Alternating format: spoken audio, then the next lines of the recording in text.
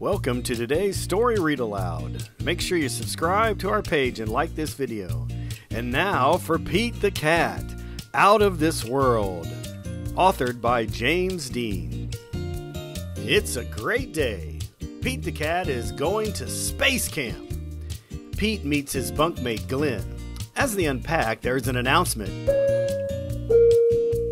Welcome, space campers. Please head to the classroom. Your mission begins now. Time to suit up, Says Pete. He and Glenn puts on their uniform and race to class. There are so many cool things to do and super neat stuff to see. Astronauts Tom and Chris talk about the trips they've taken, and they give a sneak peek at a future space trip. It would be totally rad to go to space. Says Pete. The campers find out what it feels like to be an astronaut. They go in a zero-gravity chamber. They ride in rovers. They even build rockets. Pete's rocket flies very, very far. Way to go, Pete! Shouts Glenn. Next stop is Mission Control. We have some exciting news, says Tom. Our next flight leaves today. We're going to the moon. And we have room for more. Pete, do you want to go? Asks Sally.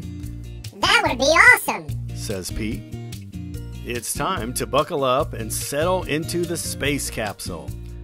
5, 4, 3, 2, 1.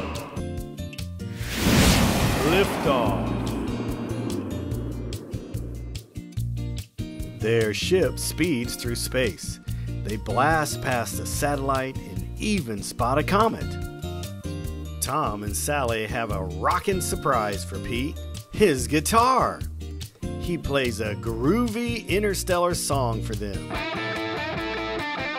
Mission Control listens in. In no time at all, they arrive on the moon. They are ready to explore. The astronauts collect rocks and map out the moon's surface. Pete has a very important job to do. He straps on a jetpack and heads towards Mars. He takes tons of pictures. Oh no! Pete lost track of time and the moon is far, far away. He has to make it back to the ship before it blasts off. Whew! Pete made it back in the nick of time. The astronauts head home, and there's time for a few more tunes. Pete sure knows how to make an entrance. Pete's trip to outer space was out of this world. Still, he's psyched to have his feet back on solid ground. Rock on, Pete!